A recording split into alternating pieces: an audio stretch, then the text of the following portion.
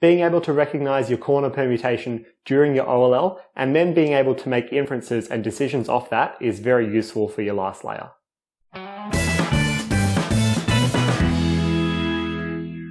The first tip I can give you to help speed up your last layer is to be able to recognize corner permutation, and then from that be able to predict what type of PLL you have. So whether you'll have a PLL where two corners need to be swapped diagonally, adjacent, or whether they're already solved. To do this, you'll firstly need to recognize your OLL case, and then also recognize the COLL case. I discussed corner permutation recognition in the COLL video in the Beyond Standard CFOP module. So the basic idea behind this is that you should gradually learn and become familiar with what your OLLs do to the permutation of the corners, so that you can try and predict the state of the corners in PLL. So this helps you reduce the number of possible PLL cases that you can possibly expect when you get to that stage, and helps with PLL recognition. For example, if you're doing OLL and you know that you'll get an edge-only PLL algorithm after it, that's a much smaller subset and your anticipation of PLL will be a lot better. So for example, in this OLL case, I know that if I have these two stickers matching and these two stickers opposite one another, then if I do the standard OLL algorithm, I'll get an edges-only PLL case, so the corners will already be solved. So doing the exact same OLL case, but I have these two stickers matching on top and these two are opposite, then I know that if I do the OLL algorithm, I'll end up with a PLL where the corners need to be swapped adjacent to one another. Like that. So these two corners need to be swapped and these two are the same. So we've got a J permutation.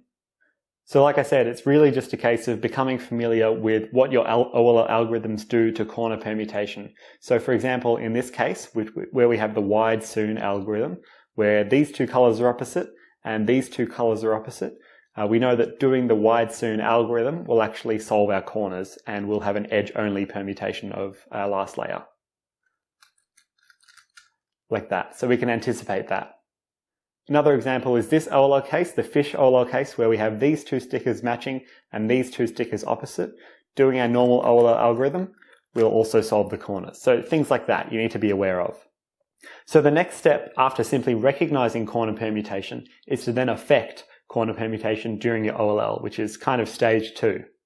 So because on average the diagonal corner swap PLL cases are worse to execute than the other PLLs, it can be useful to avoid them during our solves. If you happen to know two algorithms for the same OLL case that affect corners differently, you can always avoid diagonal corner swap PLLs. So in this example, we know that our normal algorithm for solving this OLL case solves the corners where these two are matching and these two are matching. So it's just F, R prime, F, R2, U prime, R prime, U prime, RU, R prime, F2.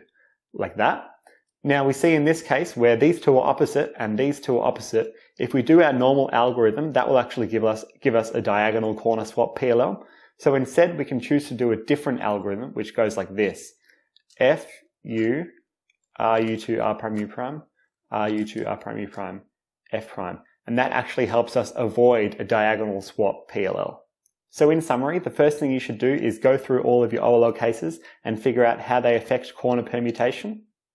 This will help you anticipate the possible PLL cases that you'll have in your solves, whether there'll be an adjacent swap of corners, a diagonal swap of corners, or whether they'll already be solved. After that, to get even more advanced, if you know multiple OLL algorithms for the same case that affect corners differently, then you can use that during your OLL to avoid diagonal corner swap PLLs.